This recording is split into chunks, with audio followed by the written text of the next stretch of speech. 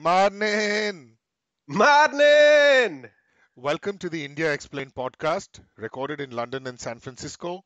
One take, unscripted, no rehearsal. Good morning, Bunty. Greetings from San Francisco this excellent July day. How are you?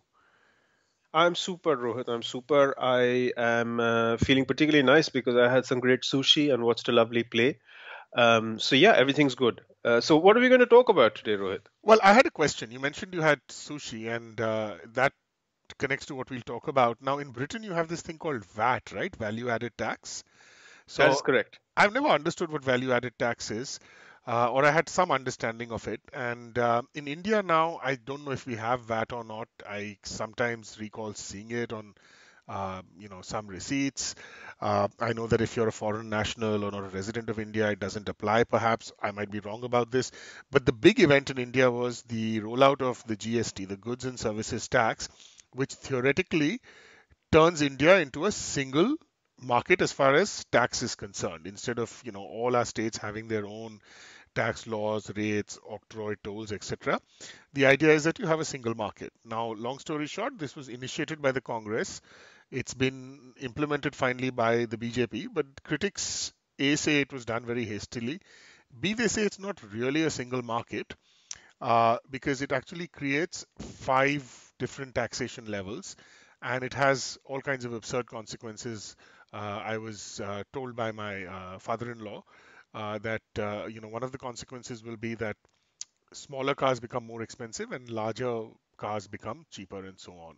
And then there was a lot of drama in the rollout where, following Nehru, Modi launched this at midnight. He also gave some kind of bizarre speech to an association of chartered accountants and walked off to a theme from Star Wars. In the manner of Darth Vader. And Modi's fans have gone wild. Tarun Vijay, who's a BJP guy, RSS BJP guy, is saying that it's a historic moment and so on and so forth. So that's kind of the quick and dirty of it. Now, how it will pan out remains to be seen.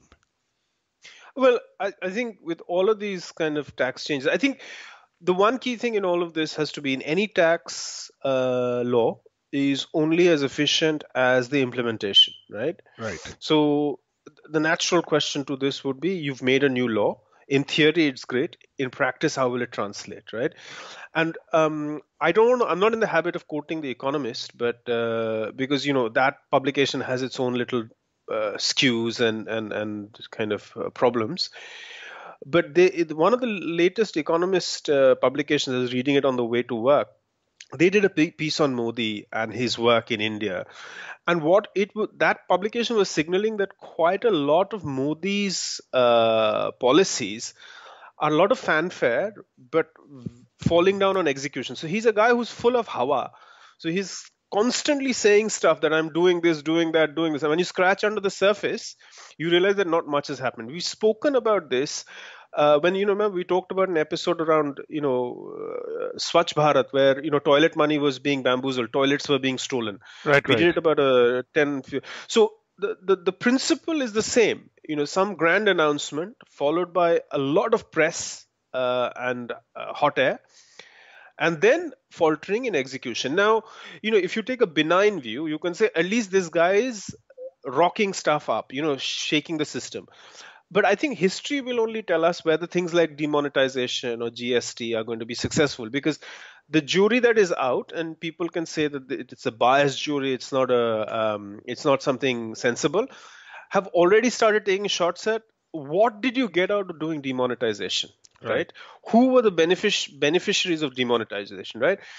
Similarly, on GST, my question, I go back to my initial point, which is you've put it out in theory. Do you have the infrastructure to put it out in practice? Or are we going to see snaking queues of people filing tax returns?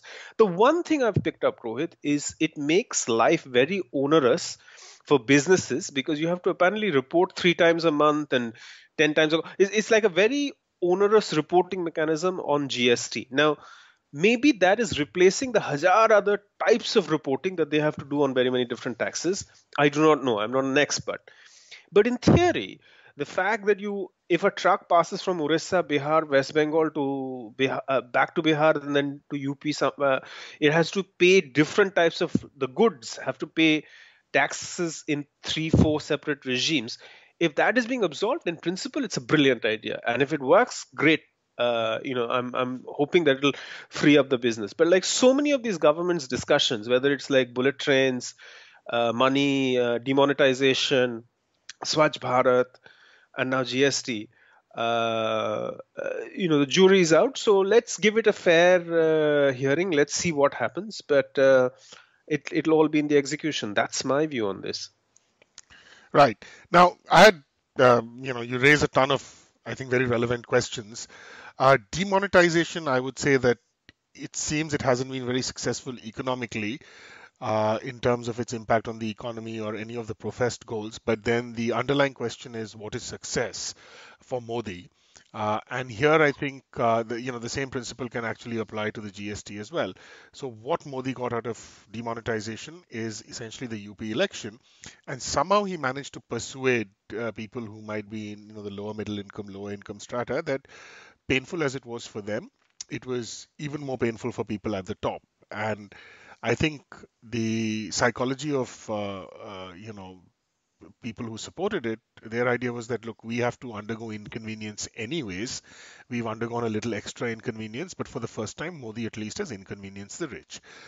Play this against the backdrop of the narrative of a corrupt, decadent Congress, which was utilized to great effect by those people's movements in which the BJP RSS also had a hand, and you have a sure shot winner. So I think as far as the perpetuation of Modi in power is concerned, he will he will get some benefit. I think that's the sort of calculation made there. And connecting to your point about the economist saying that he's a lot of talk and no do, that's exactly what he wants. He's very good at essentially claiming credit for things that others have done and persuading the people that he is a man of action, as you said. So I think to a great extent, this is about signaling. To a great extent, this is about, making the point that he's an assertive leader in contrast to Manmohan Singh and so on. Uh, Now, as far as his vision for India, it's interesting. Ram Guha makes a point that he said, you may disagree with Modi's vision, but he has some vision for India.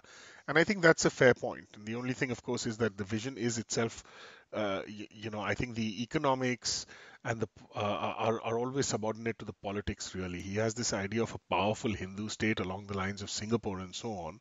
And everything he does kind of points towards centralization. And by that, I don't mean GST, but I just mean in general centralization of power. So those would be my, somewhat scattered thoughts on this issue.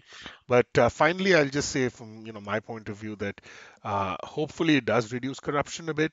We Indians have a talent for, figuring out ways to be corrupt no matter what system is in place. But, maybe this, in as much as it will create its own red tape, but on net cut down red tape, hopefully that's a good thing.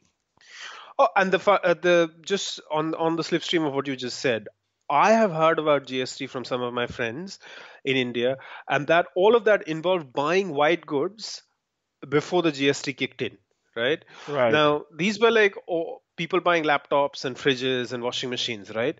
So before the GST regime kicked in. Now, I'm thinking that's one transaction. Surely there is some guy who's going to do this because to have a regime of taxes create opportunities for the corrupt is very easy because all a guy has to do is lay out enough credit to buy 45 washing machines, and then he'll buy it at 20% less and then flog it at more Always. and make a Right. killing. So I hope those kind of things don't happen, but as we've discussed, let's wait and watch. But yeah, I hope it's not all hot air and there is some substance behind this. Okay, excellent. All right. So on that note, Bunty, let's wrap this up, and we'll be back with another episode very soon. All right. Take care, man. Chalo, take care, take care, take care. Bye bye.